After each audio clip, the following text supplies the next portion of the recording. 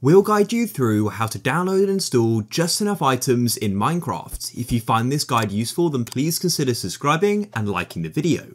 So first of all, go and close off Minecraft. Next, go and open up a web browser because we need to go and download the Just Enough Items mod and also something called Forge. Forge will allow us to run mods in Minecraft. I'll run you through it, don't worry. But just a quick shout out to our sponsor, Apex Hosting.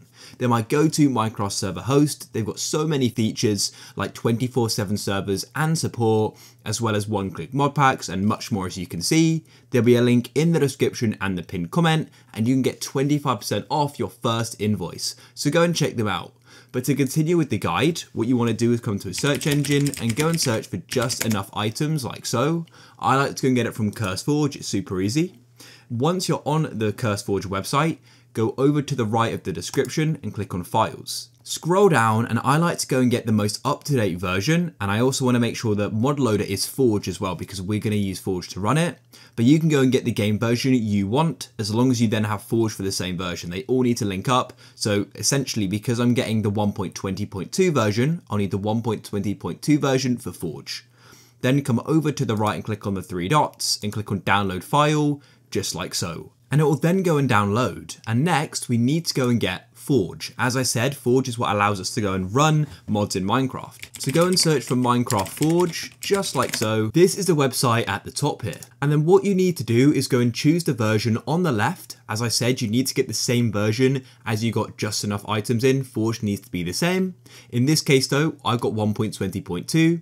So then I can go and click on installer just here. Now, when you click on installer, you'll be taken to an ad wall. So just be aware that if there's a download button on this ad, it won't be for Forge, it's for the ad. You'll need to click on the skip button in the top right, and then you'll get taken to the download page, or the download will just go and start just like that. So you've now gone and downloaded what you need, so come out of your browser and you can go and open up your file explorer and go to your downloads. So here's just enough items and Forge, so I'll go and select them and then drag them onto my desktop just like so, and then we can close out of this. So first of all, we need to go and install Forge. So go and double click on it just like so, and you should then go and get this mod system installer pop up.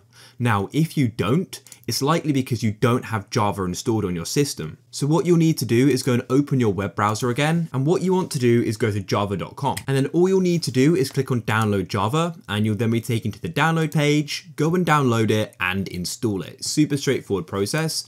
After you've done that, come back to Forge and you'll need to right click on it. Then click on open with just here and click on choose another app, and you should be able to find it, select it and then press always, and it should then go and run.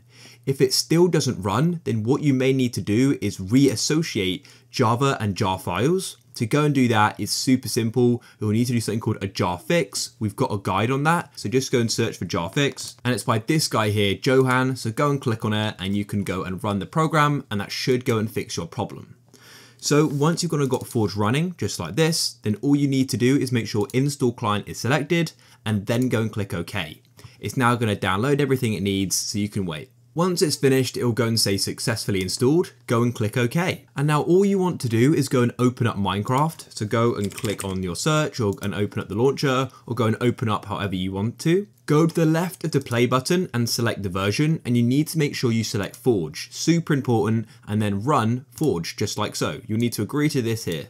Once Minecraft is opened, you'll notice Forge in the bottom left and also the mods button. So go and click on mods, and you then want to click on open mods folder, and this will take you straight to the folder. And then what you want to do is go and drag the mod into it, just enough items. So select it and drag it in just like so.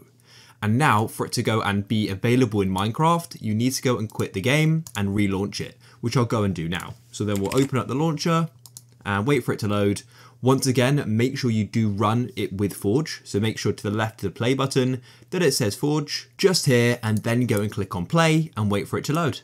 It's now loaded again, and when I click on mods, we can then go and see just enough items. Then what we can do is we can go into a world, and I'll go and show you what it looks like. So here we are in Minecraft, and just to show you just enough items, when you go and open your inventory, so I'll go and press E, as you can see then on the right, we go and have this sort of section here, and what you could do is go and find an item which you want to go and see the recipe for.